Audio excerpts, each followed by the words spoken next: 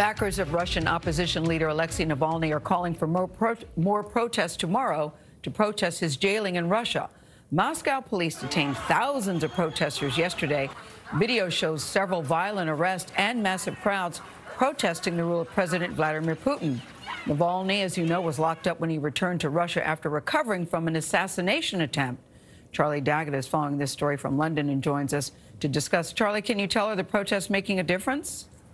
Well, Gail, they are making a difference because they're getting under President Putin's skin, as we understand it. Now, this morning, we've learned that Navalny's spokeswoman may be placed under house arrest, one of several high-profile arrests in recent days, but it did nothing to discourage protesters from turning out. Despite threats of jail time, by the tens of thousands, they defied government orders to stay off the streets for a second weekend in a row. Violent clashes breaking out, running street battles pitched against Russian riot police determined to crack down on protesters by brute force if necessary. Monitoring groups say more than 5,000 demonstrators have been detained, even more than in last week's protests, including Navalny's wife, Yulia, ordered to pay a fine of about $265 for taking part in demonstrations. The U.S. Secretary of State, Antony Blinken, condemned the persistent use of harsh tactics against peaceful protesters and journalists.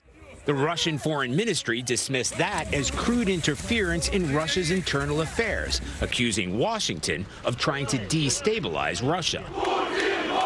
There have been demonstrations in the past, but these are different, says Samuel Green, director of the Russia Institute at King's College. A difference in tone and emotion, right? I think that the previous waves of protest were often about how Putin was running the country, right?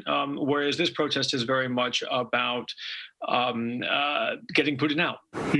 A defiant Navalny appeared at a court hearing last week, accusing the Kremlin of blatant lawlessness meant to scare him and his followers. He blames President Putin directly for the Novichok poisoning that nearly cost his life, which Putin's spokesman has repeatedly denied. Now, tomorrow, Navalny faces another hearing, which could see his suspended sentence turned into real jail time and the possibility of 2.5 years behind bars. Tony? Wow. Charlie Daggett for us in London. Charlie, thank you very much.